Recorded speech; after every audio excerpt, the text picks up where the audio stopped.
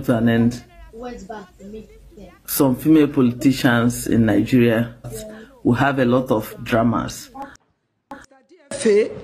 I'm at a loss because fortunately I attended the last meeting, and one of the reasons why we took you on oath was to get the truth from you.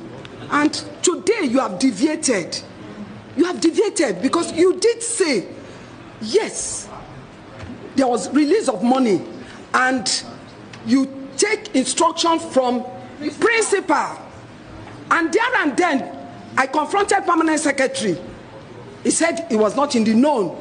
And I still making my statement that you are running the business, you are running the ministry with your minister. Both of you will be I take exception to that. Don't interrupt, honorable member. Don't interrupt. I take exception to this. Don't interrupt, honorable member. Please let her finish. I am not saying to anybody. I don't want it. She should withdraw that statement she said about me. Honorable minister, calm down. Honorable minister, calm down. Repeating what I said. I confronted the permanent secretary.